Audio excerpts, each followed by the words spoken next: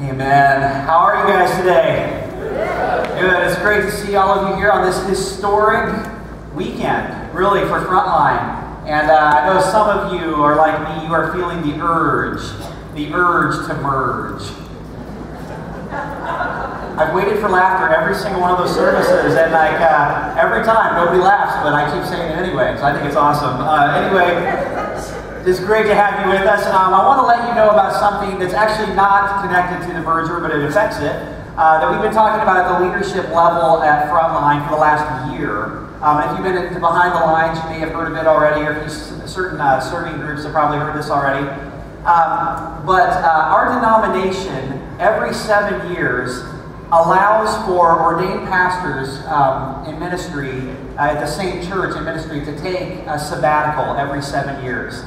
And so our leadership team, it has been 7 years for me since my last sabbatical, our leadership team has graciously offered me a 3-month sabbatical this summer where I'm going to be stepping back from the ministry of the church, stepping back from teaching and preaching for the purpose of reconnecting with God and letting Him put back into me and reconnecting with my family and just taking some time to allow God's Spirit to speak to me. And so the idea of this comes from Scripture. The idea of Sabbath is where it comes from. The Israelites in the Old Testament were asked for 6 years to work, and in the 7th year they would let the land lie fallow.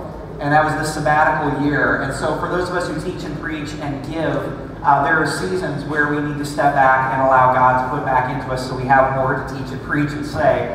And so if this is becoming more and more common in churches, it's also becoming more and more common in academic circles, anywhere where someone teaches and preaches.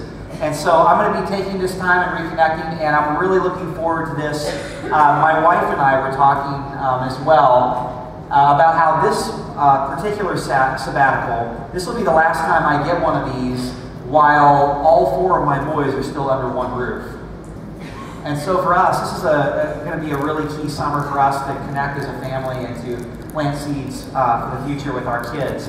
And so a couple things you need to know about that as I'm stepping into that time. It's going to happen after June 5th. June 5th will be my last Sunday, and then going through the 3 months of the summer. But a couple things. First of all, maybe you're sitting there thinking to yourself, oh no, what about this merger, right? We're about to take this merger, you're going to step back from things. I just want you to know that has been a part of the conversation from the very, very beginning as we've begun to explore and talk about what this merger might be to have a second campus. We've known for the last year that I'm going to be taking this sabbatical. We've been planning and talking about it. So I really feel like this is a time, not only do we have a good plan in place to take care of things as I step back, but also I really believe this is going to be a season where God is going to call on some of the staff and some of the leaders in our church to step forward. And it's going to call them to go to a new level of leadership as well. And I think that's going to be a really healthy thing for us as a church to move forward into the future. So that's one thing. I just kind of wanted to kind of set your mind at ease if you were worried about that. And the second thing, more importantly, when you walked in your bulletin, there is this long, skinny piece of paper. It just says Summer Speaker Series on it. And it literally is the speakers, the people who are going to be speaking throughout the summer. And we just wanted to let you know who is coming. Obviously, Matthew DePrez, our intergenerational pastor, who would be the pastor of this second campus. He's going to be preaching throughout the summer 3 times, just like he normally would be. But then I also personally, I have spent a ton of my time personally setting up and preparing this speaker schedule. And I want to let you know, we really took time and prayerfully thought through, and I personally really prayerfully thought through, who do we need to ask to come in? And this summer, the speakers who are going to come in and speak while I'm gone are going to be people who bring spiritual depth and insight into our congregation. Each one of them are people, I believe, who have something to say to our congregation for this season of time in the church's life that are going to help us move forward into the future. Okay, so we didn't just kind of go, well, who's around that we could just sort of get to come and fill in, while Brian's gone. We didn't do that. We put some money into this. To be very honest with you, we paid travel time and we're bringing in people, and we have never done anything like that as a church. We've never paid to bring people in and do that kind of thing. It's just not been part of what we've done. So this is kind of a first for us. And the reason I tell you that is to say, don't check out this summer. There's going to be some things that are said and some speakers who come in, and I believe every single one of them is going to have something powerful to say that is going to help you, and it's going to help us as a church move forward. And it's a season where we need to hear from some other people. So lean in. And then the other thing is we're calling it the Zero Podcast. Matthew and myself have been doing a podcast that will release over the summer, and you can download it. So if you're at the lake or if you're taking some vacation time, of course, we expect you to do that and get some time as a family as well. You'll be able to hear a little bit more about the vision of the church and the zero emphasis. And so that's going to be an exciting thing, trying a new podcast over the summer while that's happening. So that's basically the message. We just want you to lean in and stay connected because God's going to say some things this summer and we don't want to miss it. Sound good? Yeah. Okay, awesome. Go ahead if you guys can run the video.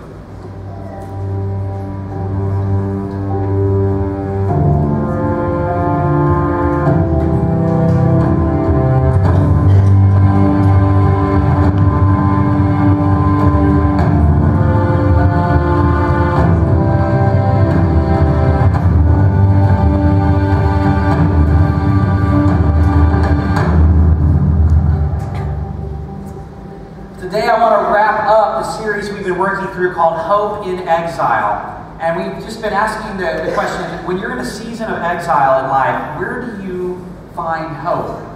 And the way we define exile is any time where we're in a season where we just have to endure through it. So there's not necessarily a problem to solve that would get us out of exile. There's not necessarily a tension we need to manage in some way that we're not managing. A lot of times in exile, you have no control. You have no way to get a handle on anything that's happening. It's just a season where you have to endure. And so we've been looking at the biblical story of exile, where God's people lose the city of Jerusalem, and it's sacked by the Babylonians, and the temple is destroyed, and they're carried off for 70 years into Babylon, into a time of exile. And so we've been looking at, starting in Jeremiah chapter 29, the writer Jeremiah speaks God's words to the people who are in exile. And so we've been looking through those chapters in the Bible and talking about where do we find hope? Where do we find hope in a time of exile in our lives?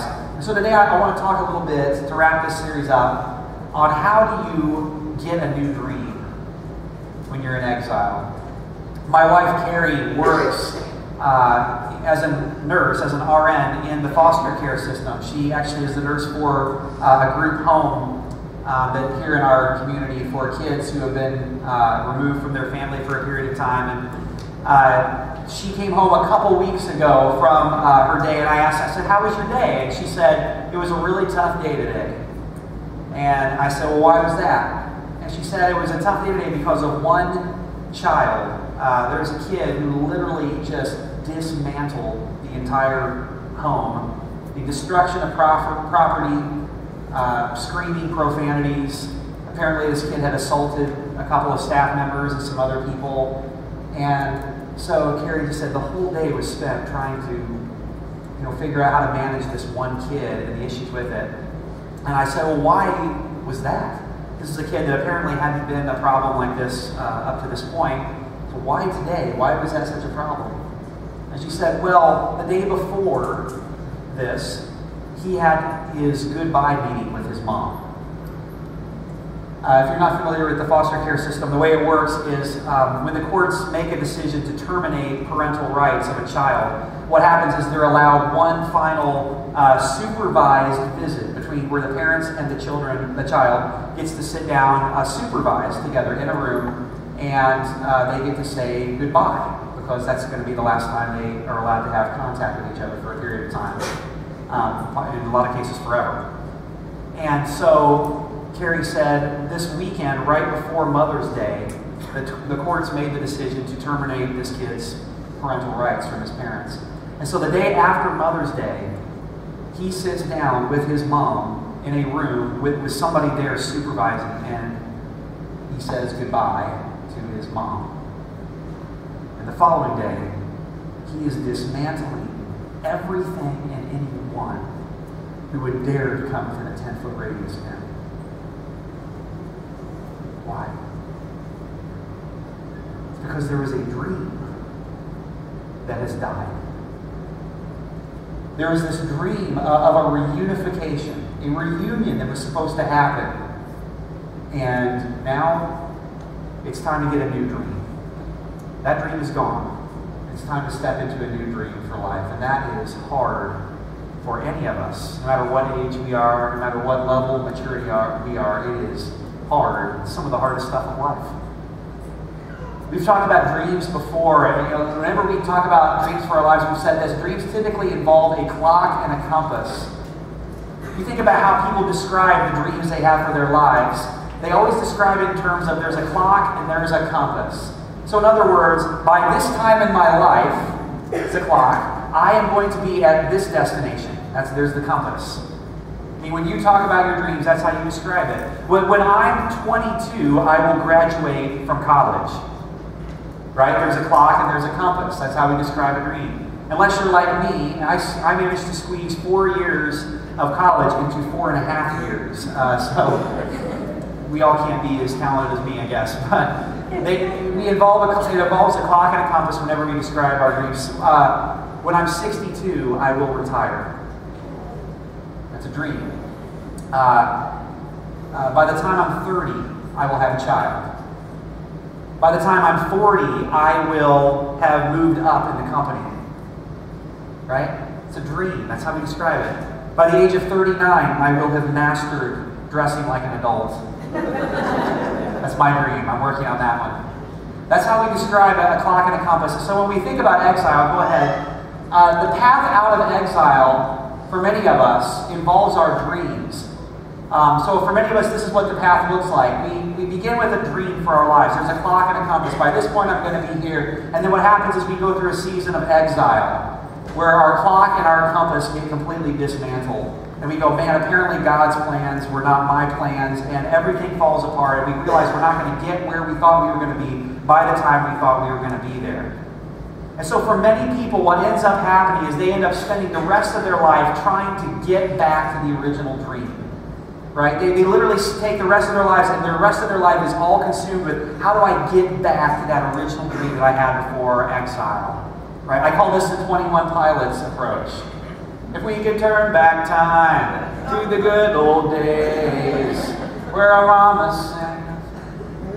Like 30% of you know that song. I thought that was going to be at least highly recognizable by a few of you. Right? You hear this language in our culture all the time. This is what people want to do. There's a verse in the book of Ezra. Ezra is the book in the Bible that chronicles the first move back of God's people back into the land of Israel to rebuild the temple. That's what they're doing. They're rebuilding the temple in the book of Ezra. There's this verse that talks about how the oldest of them, the ones who actually remembered the original temple when they were children, when the exile happened, when they saw the foundations of the new temple, the rebuilt temple being laid, they wept out loud. And not in a good way. It says they wept out loud because they remembered the glory of the old temple. And when they saw the foundation of this new temple, it broke them because it was nothing like the old one. And this is how it is, isn't it? We very, very rarely can ever get back to an original dream. It's just not what happens usually. That's very rare that we go dream exile, then we're able to get back to an original dream for our lives. So because of that, a lot of times what other people do is they go dream exile, and they realize they can't get back to that original dream, and so what they do is they just kind of settle for a life in exile. And maybe you've done this. These are people who say things like, well, I guess this is just as good as my life gets. I guess my best days are probably behind me now. I guess this is just the way I am. You know, this is the language that gets used by people who have basically just settled in for a life in exile. They had a dream, they went through exile, and now it's like, I'm never going to get back to what that was. And so they just settle for this sort of cynical, bitter life in exile. You've met those people. And I would argue today, the only way we really find hope when we're in a time of exile, really the only path out of exile, is to go through, have a dream, go through exile, and then at some point to get a new dream. At some point we have to allow God to grant us a new dream. And if we don't get back to that place where we allow God to grant us a new dream, we have a hard time figuring out how to get out of exile. Hope comes from getting a new dream when we're in the midst of exile. If you're taking notes, I would just say it this way. In exile, we often have to let go of our old dream, and we have to get a new dream. We have to let go of what the old dream was for our life. We have to allow God to grant a new dream. Let's look at Jeremiah 31. Wrapping up this series, the last part of this, for a few chapters, Jeremiah speaks the words of God to this group of people who have lost everything. They're in exile, and we've been looking at those words God speaks to them, and this is kind of how, as it winds down to the end, this is what God says to them. Verse 31, "The days are coming, declares the Lord, when I will make a new covenant with the people of Israel and with the people of Judah. It will not be like the covenant I made with their ancestors when I took them by the hand to lead them out of Egypt, because they broke my covenant, though I was a husband to them, declares the Lord. This is the covenant I will make with the people of Israel after that time, declares the Lord. I will put my law in their minds and write it on their hearts. I will be their God, and they will be my people." We've talked about that last week, about how that phrase appears again and again and again in the book of Jeremiah. But that's what God wanted. That I would be your God and that you would be my people. That's what he wants. "No longer will they teach their neighbor or say to one another, 'Know the Lord,' because they will all know me, from the least of them to the greatest, declares the Lord. For I will forgive their wickedness, and I will remember their sins no more." So God says, I'm going to make a new covenant with my people. And it's not going to be like the old covenant, the first covenant that I made with them. Now the word covenant there is a legal term. That's what it is. It was legal language, and it literally means an agreement. Or maybe closer to our language today, it would mean like a contract. That's what a covenant was. And so it had these terms to it. It had like, you do this, and I'll do this. We're agreeing that you're going to do your part, and I'm going to do my part. And so God says there's a new covenant. There's a new deal I'm working on here. There's a new agreement. There's a new situation that's going to happen, and it's not going to be like the first one. Which raises a couple of big general questions right off the bat, doesn't it? So maybe if we could just take a moment and answer. Some of you have never heard this, you've never wrestled with this at all. But a couple of big general questions this passage of Scripture raises. First of all, what was the old covenant? What's he talking about when he says, there's a new covenant? It's not going to be like the old covenant. What are we talking about when he talks about the old covenant? In Exodus 20, in the Bible, you can read about the first covenant that God made with his people. What happens is God takes, he rescues his people, the Israelites, out of slavery in Egypt, and he leads them out into the desert. And there in Exodus 20, God gives them the first covenant of the law. And Exodus 20 is where you find the 10 Commandments. And from the 10 Commandments, the Jewish people discerned 613 total laws. And it was part of their covenant contract with God. It was the old deal. And basically the idea behind it was, if you do these laws, if you follow these laws, then you will be my people and I will be your God. And that was kind of the deal. That was the first covenant. Now there are three parts to the law. You can break down to three parts. There's the moral law, there's the ceremonial law, and there's the civil law. The moral law has to do with the 10 Commandments. Things like don't kill people. Like, it's a good idea not to kill people. That's the moral law.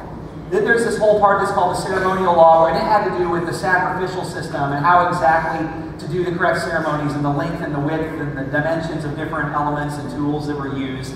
So there was that whole part of it, the ceremonial law. And then there was the civil law, which had to do with crime and punishment. So the Israelites at that time, under that old covenant, it was a theocracy, which big fancy word basically means God governed. And so there was this whole part of the law was just about what do you do with people who break the law and who mistreat each other. It was crime and punishment is what it was. So under the new covenant, the only part of the law that we really still kind of hold as we should follow that today is the moral law, right? Because the moral law revealed who God was, what his character was, and it revealed how we needed to align ourselves with that. So that's the only part of the law today that we still hold to or we still follow, was the part of the law that was the moral law. And so the first covenant that God made with his people, it was predicated completely on their obedience to him.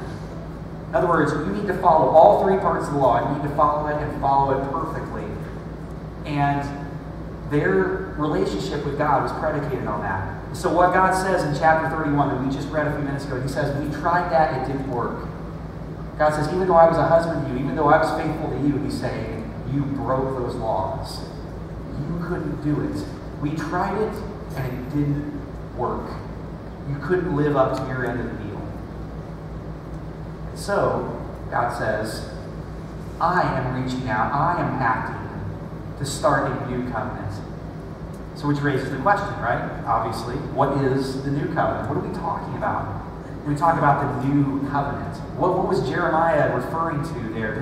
Remember, this is being said to a group of people in exile who are going to sit there for 70 years. God's talking about this new covenant. If you go into the New Testament, you see over and over again in the New Testament this language of new covenant, old covenant, new covenant. You find that all the time in the New Testament. Hebrews 9, verse 15, the writer of Hebrews talks about it and says, for this reason, Christ is the mediator of a new covenant, that those who are called may receive the promised eternal inheritance, now that he has died as a ransom to set them free from the sins that were committed under the first, or the old, some translations say under the old covenant. So somehow Jesus is a mediator of this new covenant. Now, a mediator just means someone who goes between God and man. So it's saying that Jesus, by his sacrificial, willing death on the cross, paid a ransom price for the sins that we all had committed under the old covenant, under the old deal. And that this new covenant we have because God has given us his forgiveness through Jesus and through who he is. Jesus, on the night he was betrayed, in Luke chapter 22, he gathers his disciples together for this meal, this sacred meal. We still celebrate it today. It's called communion, whenever we celebrate it. Listen again, you'll find this language of new covenant, even in what Jesus is saying about himself. Verse 20, in the same way, after the supper, he took the cup, saying, this cup is the new covenant in my blood, which is poured out for you. That language again, this is where we get this idea that Jesus, by his death, by his blood poured out, we were just even singing about this morning, he paid the ransom price that was owed because of our debt to sin under the old covenant, under the old deal, and it's through him. That's why we have new life. That's why we have hope. So simply put, if I could just kind of simply define in the most simple language I can possibly come up with what the new covenant is. The new covenant that we live under today and that Jeremiah was talking about is the covenant where we believe and then we receive. We believe in who Jesus is and then we receive his forgiveness. We receive God's grace and his forgiveness through Jesus. It's not believe in who Jesus is and then achieve. Follow the laws perfectly. That's the old covenant. Believe and achieve that's still the old deal. That's still the old covenant. I'm going to prove myself. I'm going to somehow by my own merit make myself worthy enough. And the new covenant in Jesus is believe in who Jesus is and receive the new dream, the new deal, the new covenant that God has for us in Jesus. That's the new covenant. That's what we're under. That's what we believe in. Now, I just want to say a couple words about that. Some of you are here today, and you are still working on the belief part. And we know this to be true. In every every service that we have here at Frontline, there are a few of you who are here because you're curious. You're not sure you believe this stuff. Maybe somebody invited you, or you came with a friend, or maybe you're just going through a time in your life where you're just looking for some direction or guidance. And you've been coming, and maybe in your mind, you're saying to yourself, I don't know that I buy all this. Did Jesus really come to earth as God in human form? Did he really live a sinless, perfect life? Did he really offer himself willingly in a sacrificial death on the cross? Not just for the sin of the world, but for my sin personally as well? Did he really raise from the grave, and that we have this hope of new life in him? Is that real? And I want you to know, if you're wrestling with that, if you're still trying to decide if you believe that or not, you are welcome here. In fact, Frontline Community Church exists for you. That's why we started as a church, is we wanted to be a place where people could come and just experience and explore who Jesus was on, in their own pace, at their own kind of direction and time. It's why we're talking about doing this merger with another church to try to reach more people for Christ in another part of our community that's growing very quickly. It's because that's why we exist as a church. So you are welcome here. We want you to continue to explore who Jesus is. And some of you are like, I just don't know if I believe it yet. Others of you who are here, you have no problem with the word believe. Maybe you grew up in the church. Maybe you've already just come to a place in your life where you believe in the claims that Jesus made about himself. You believe in who Jesus is. It's the word receive that you're having a hard time with. You're still, even though you believe in who Jesus is, you're still living in the old covenant. You're still living in the old dream, the old way. You're still trying to prove yourself. Follow a set of rules perfectly. Do everything just so. And the biggest challenge you have is, how do I let go of the old dream and embrace a new dream that God has for my life? You're still trying in your own human effort to achieve it or earn it, but it's believe and then it's the word receive. For many of us, we haven't quite figured that out yet. And I want you to know if that's you, you're welcome here too. And we're all at different points on a spiritual journey, trying to let God bring the new dream of who Jesus is into our existing life. So we're all here doing. So that's the big picture. There's been a couple of general questions. So I want to ask a couple of personal questions. When you read Jeremiah chapter 31, you hear about Old Covenant, New Covenant. Hopefully that'll help answer some of those big general questions. But now, for the next few minutes, I want to just get very, very personal. I want you to think about this in terms of you and your life personally. And here's the question. Does God want to bring a new dream for your life through Jesus? Maybe you're right now in a time of exile in your life.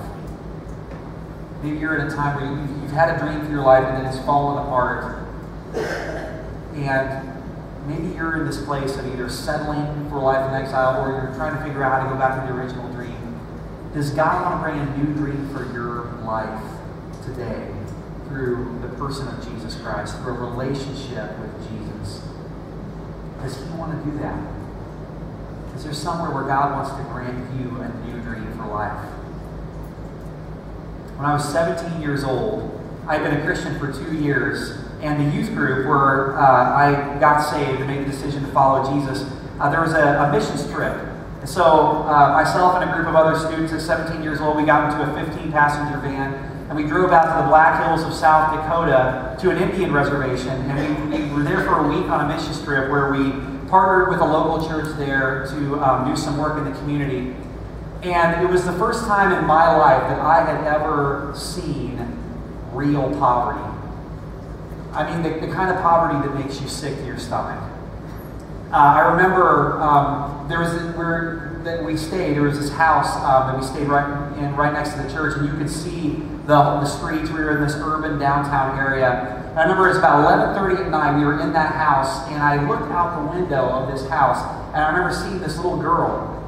And she had been there the whole day. She was part of the ministry and the things we were doing, but I had never seen her parents. It's 11:30 at night in this busy urban area, and she's walking around the streets. 11:30. Nobody's coming for her. Nobody's even aware that she's there. And I remember that impacted me. That whole week, moments like that changed me. And I have this distinct memory. I remember getting to the end of that week, and we had done the work we had come to do. And I remember stepping onto the 15-passenger van. We had packed everything in. And I literally remember having this thought as I stepped onto the passenger van. I remember thinking, I am leaving the version of myself that came out here on this van behind here in the Black Hills.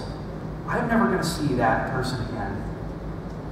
That 17-year-old kid who came out here, that white suburban, relatively wealthy family kid who came out here that was unaware of how other people live, that kid is never coming back. I just had this sense like that time in my life is gone, and the person that's going to come back to Indiana and step off this van is going to be a totally different person. And it was time for a new dream for my life. That's what was happening. And I don't know how to explain this to you. I can't make sense of this for you. I don't know how to mathematically, give you the formula for exactly how it happened. And here's the exact dimensions of how it worked.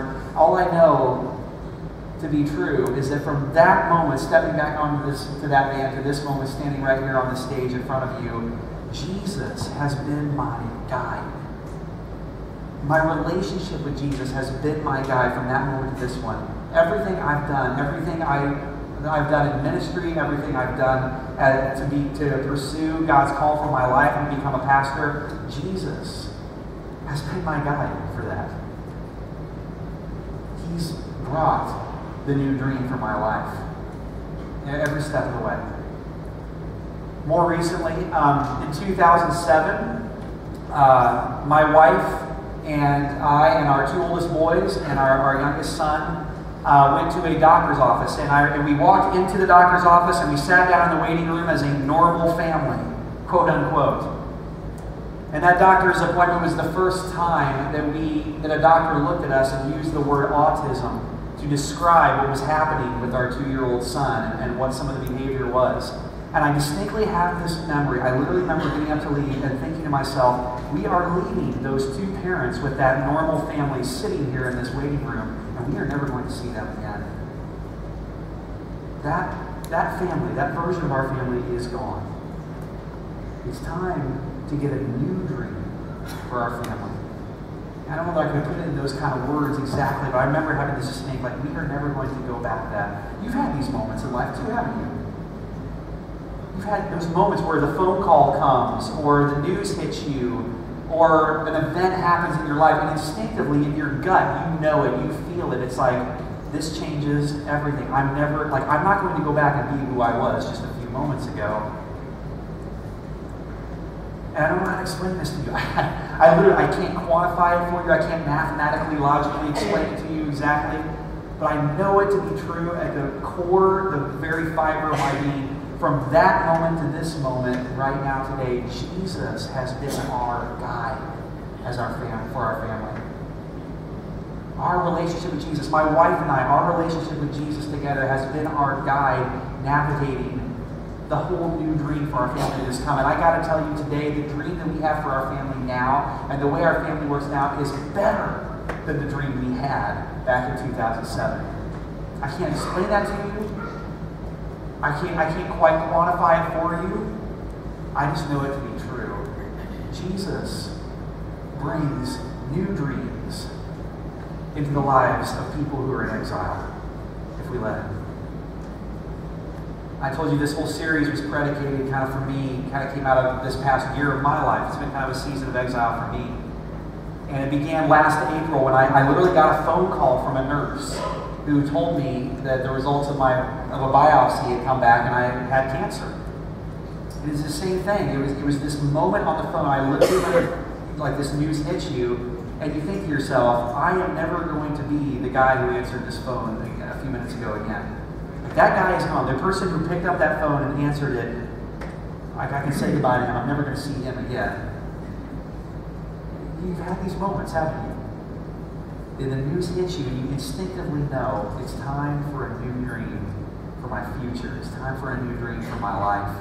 And from that moment to this moment standing with you right now, Jesus has been my guide through this period of exile. My relationship with Jesus has been what has guided me every day from that moment to this one. And it's why I can stand here. God led me through healing. Jesus has led me through perspective shifts and changes in the way I see myself, the way I see my future. All I can say to you is that today I would look back on that phone call and say that was one of the best phone calls I ever got in my life. It's changed everything. And Jesus has been my guide. Jesus gives hope of a new dream to people who are in exile. Are you in exile today? Are you still trying to get back to the original dream? Have you settled for life as it is in exile. I just wonder, for some of you today, does God want to bring a new dream for your life through the person of Jesus Christ? Okay, so here's the last question. Here's kind of how I want to wrap up this series and wrap up our time together. I just want to ask the question, will you let him? Will you let him do it? For many of us, the problem is not with the word believe. You believe, maybe you're at a place where you believe in who Jesus is. Maybe you even grew up in the church. Your problem is with the word receive. Your problem is with letting him do it. You're still clinging to that old dream for your life. And so the question today is, will you let him do it?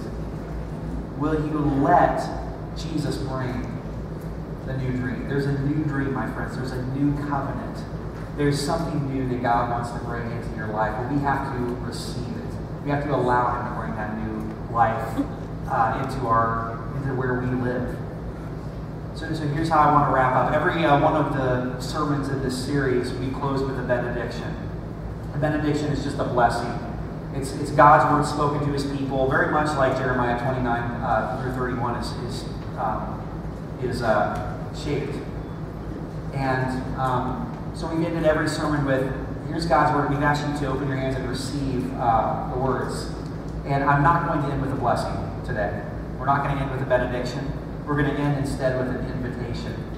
Because that's how Jeremiah's words to the people in exile end.